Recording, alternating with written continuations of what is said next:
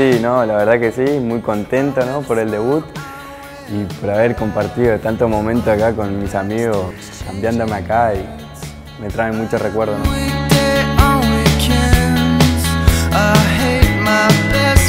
Sí, la verdad que sí, ver tantos cuadros así, tantos ídolos, tantos grandes pasar por este vestuario y decir, algún día me va a tocar a mí, y bueno, gracias a Dios se me dio, ¿no?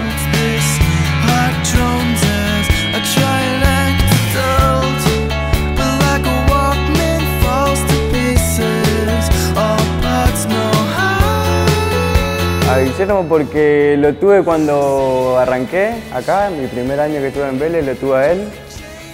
Después pasé por Diego Monarris y después lo volví a tener a Morisi, así que aprendí muchas cosas con él, así que lo elegí a él.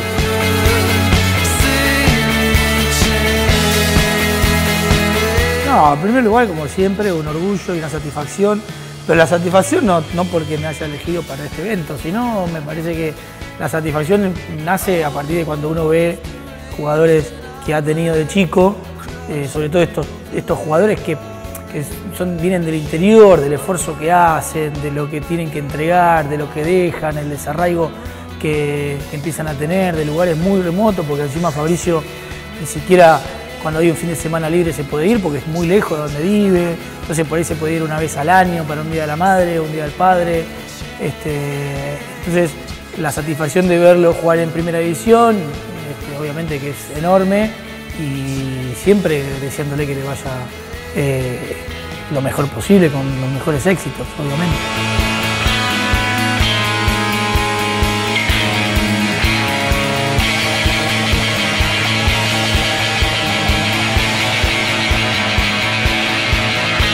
Claro, sí, no, me costó bastante. No jugaba mucho en cuarta, ni iba al banco a veces, pero por suerte una vez me dio la titularidad y bueno, supe aprovechar y bueno, empecé a arrancar. Y por suerte Miguel me llamó para una pretemporada y bueno, hice bien las cosas y ahora estoy ahí con el plantel profesional, ¿no?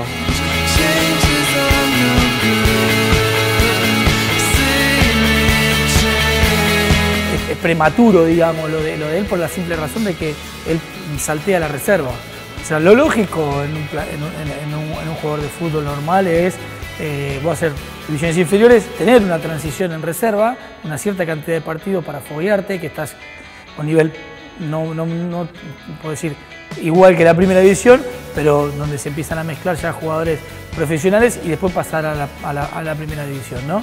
En el caso de Fabricio hay un salteo, como está sucediendo ahora últimamente, hay un salteo, casi que no hay reserva y a algunos les toca jugar directamente en primera división.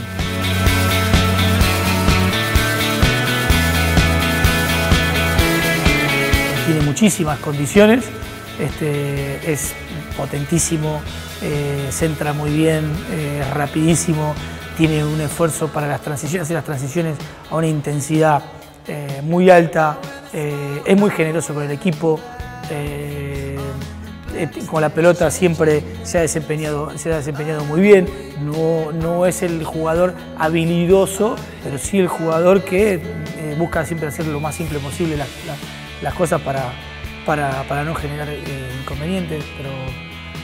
Claro, sí, llegué de punta, jugaba siempre de punta, pero me dijo Guillermo que no era punta, porque no, me costaba llegar mucho al arco y hacer goles así, entonces que me dice, tu puesto es de volante, y me empezó a poner de volante y rendí ahí.